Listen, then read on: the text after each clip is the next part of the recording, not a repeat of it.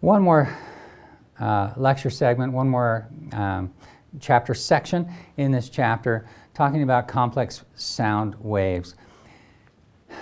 What I've told you already is pretty much a lie. No, it's true.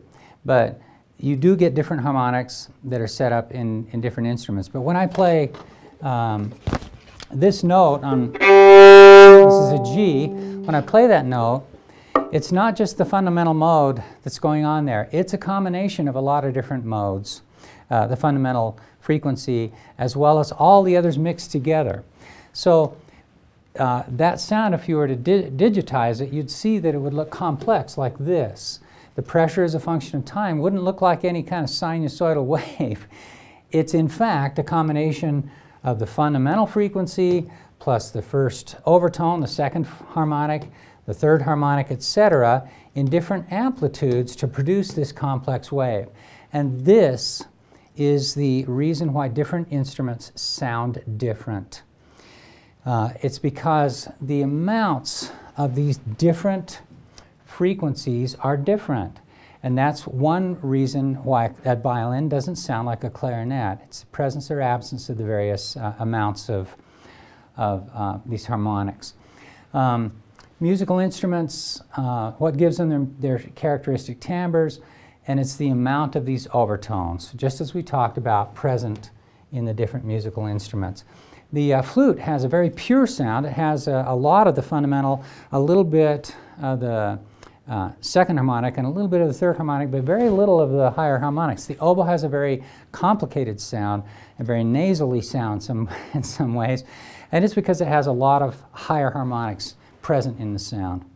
So that is, and that's what gives the different instruments their characteristic timbres or their tone qualities. Timbre, spelled T-I-M-B-R-E, is pronounced T-A, it's pronounced timbre, and it just means tone quality. So why is a violin and a guitar playing the same note different? The fundamental frequency is different? No, that can't be because they're playing the same note. They have the same fundamental frequency but have different harmonic frequencies. No, they both have the same harmonic frequencies if they have the same fundamental frequency.